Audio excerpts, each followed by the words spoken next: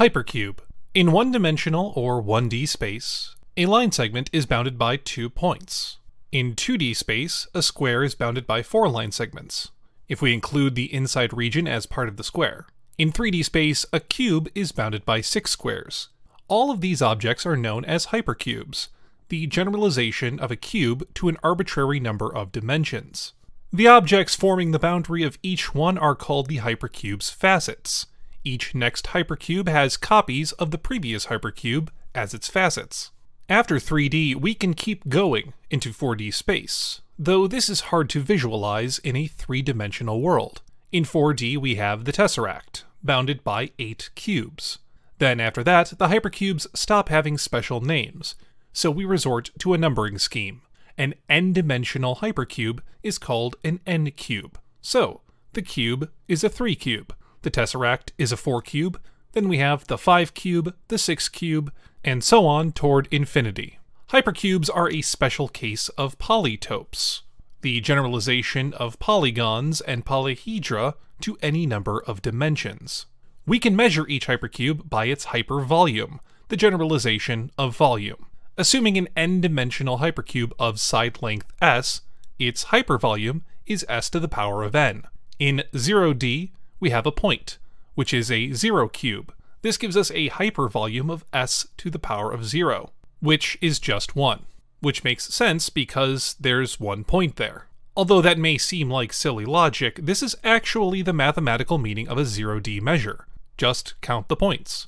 As for 1D, a line segment has a hypervolume, that being length here, of s to the power of 1, or just s. This essentially means that a line segment of length s has a length of s.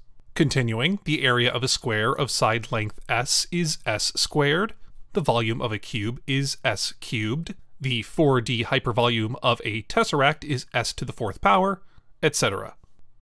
Hypersphere and Hyperball. In 2-dimensional space, every point on a circle is the same distance away from the center.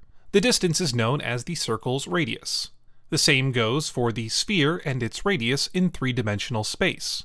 A hypersphere is the generalization of this concept to work in any number of dimensions.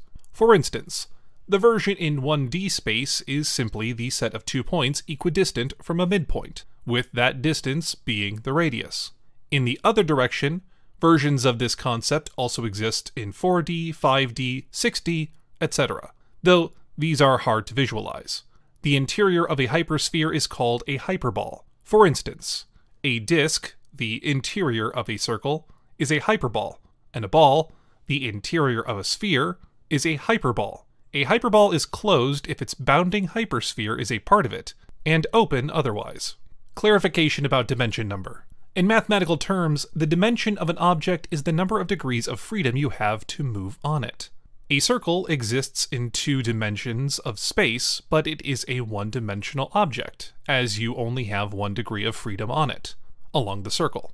You can also think of an object's dimension in terms of the measure you would use for it: length, area, volume, and so on. The circle is a curve, so it is measured by its length, circumference, making it 1-dimensional.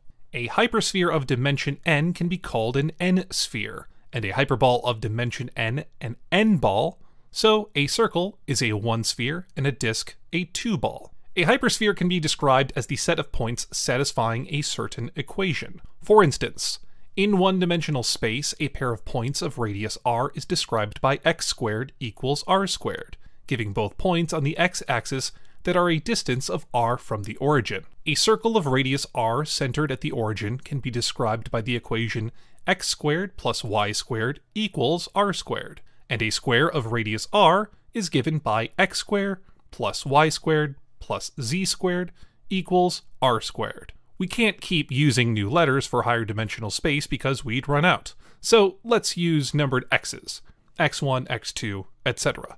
The general equation in n-dimensional space can be written with some notation like this.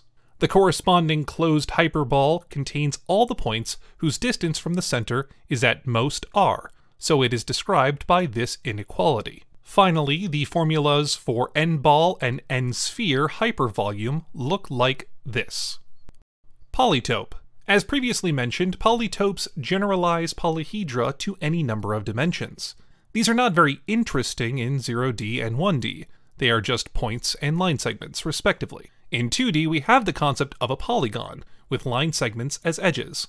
You are probably familiar with the usual polygons: triangles, quadrilaterals, pentagons, and so on. Jumping up to 3D, a polyhedron is an object that has polygons as its faces. The most famous of the polyhedra is the Platonic solids: the regular tetrahedron, cube, octahedron, dodecahedron, and icosahedron. As you might have guessed, a 4D polytope, a polychoron, has 3D polyhedra as its facets. In fact, we have a special name for 3D facets: cells. So we would say, for instance, that the tesseract has 8 cubic cells. The concept of a face can also be generalized, which we call an M-face, where M is the dimension of the object in question. Take a cube, for instance. It has 8 vertices, 12 edges, 6 faces, and then there is the cube itself. Thus, its 0 face number is 8, its 1 face number is 12, its 2 face number is 6, and its 3 face number is 1. A facet of an n polytope is simply an n-1 face of that polytope. If, for all m, each of the m faces of a given polytope can be moved to another m face while resulting in an identical shape, then the polytope is called a regular polytope. The point is the single 0D regular polytope, and the line segment the single 1D polytope. There are infinitely many regular polygons, or 2D polytopes. As for 3D, the convex regular polyhedra, those being regular polyhedra that don't dent inward, are the 5 Platonic solids. There are 6 regular polychora, and in 5D and beyond, there are always exactly 3 regular polytopes. Simplex. What is the simplest possible polytope? The one with the least facets in each number of dimensions. 0D has the point, 1D has the line segment bounded by 2 points, 2D has the triangle bounded by 3 line segments, and 3D has the tetrahedron bounded by 4 triangles. In each case, the n-simplex can be formed by taking the n-1 simplex, drawing a new point somewhere else, and connecting all the vertices of the n-1 simplex to that new point.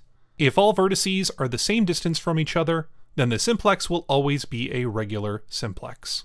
In 4D, we have a simplex called the 5-cell, or the 4-simplex. A cell is a 3D facet of a polytope. The 5 cells of the 5-cell are tetrahedra. The regular 5-cell is one of the 6 regular polychora. Then in 5D is the 5-simplex with 6 facets, 6D has the 6-simplex with 7 facets, and so on. In general, the n-simplex has n+1 facets. In fact, an even more interesting pattern emerges in relation to a concept called Pascal's triangle.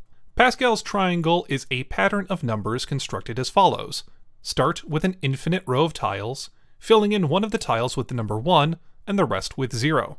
Now, draw the next row of tiles with the tiles staggered so each new tile is right under 2 previous tiles. Fill in each tile with the sum of the numbers in the above 2 tiles. Keep drawing new rows with the same rules forever, and the non-zero tiles form Pascal's triangle. Let's list out the number of m faces of an n-simplex.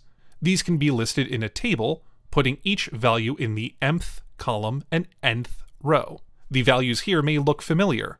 They are the values from Pascal's triangle, except without the infinite string of 1s on the left. Due to the relation of Pascal's triangle with binomial expansion and combinatorics, the number of m faces of an n-simplex may be expressed as the binomial coefficient n+1 choose m+1, meaning the number of ways to choose m+1 objects from a group of n+1 objects. Hyperplane.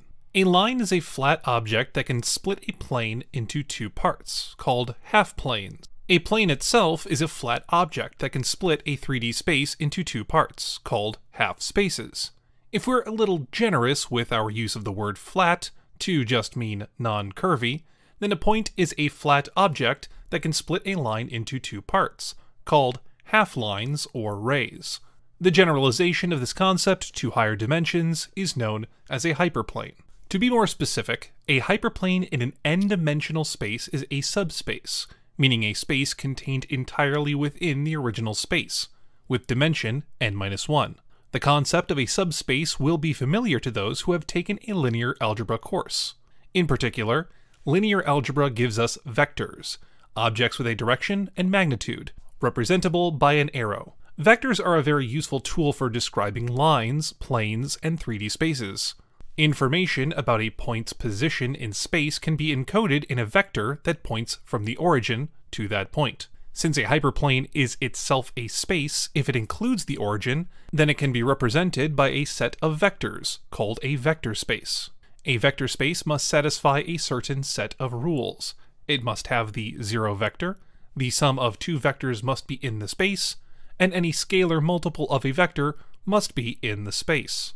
A subspace that includes the origin is called a linear subspace. However, if we do not want to restrict ourselves to this, we can generalize to affine subspaces. These can be obtained by simply starting with a linear subspace and translating, or shifting, it through space. And it is this process that can give us any desired hyperplane.